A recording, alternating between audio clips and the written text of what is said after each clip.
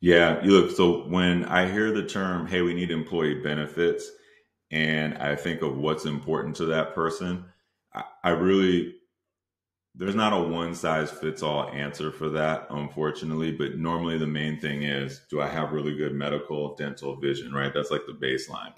Then having an EAP program, honestly, that's starting to become a baseline. When you have a wellness program, well, what's the participation of that wellness program and is it successful? Who's actually benefiting from it, right? That's like another thing you should think of is not only like what benefits do you give, but what benefits do people actually want to receive and what are they talking about in the break room, right? What are they talking about? Are they excited about some of this stuff?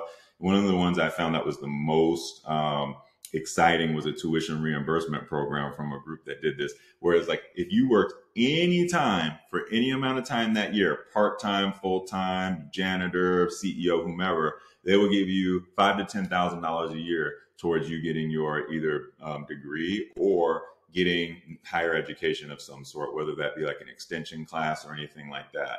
So, when it comes to benefits, there's like the main ones, 401k, medical, dental, vision, and all that. But really think about like your employee demographics and what you want to do. And think about it this way. You can get creative. You can change it every year, right? So if you want to do tuition reimbursement because maybe your team, they've been with you for a long time, all the little kids that were at the company picnic 10 years ago are now all grown up and getting ready for college. Let's talk about that.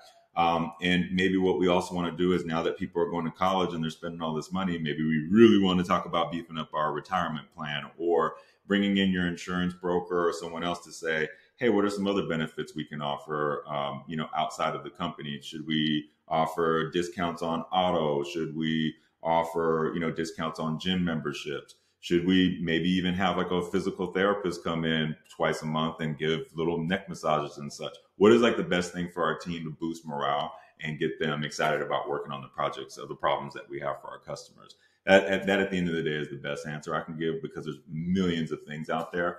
But yeah, you just want to think about your team and really figuring out how can I make them feel good.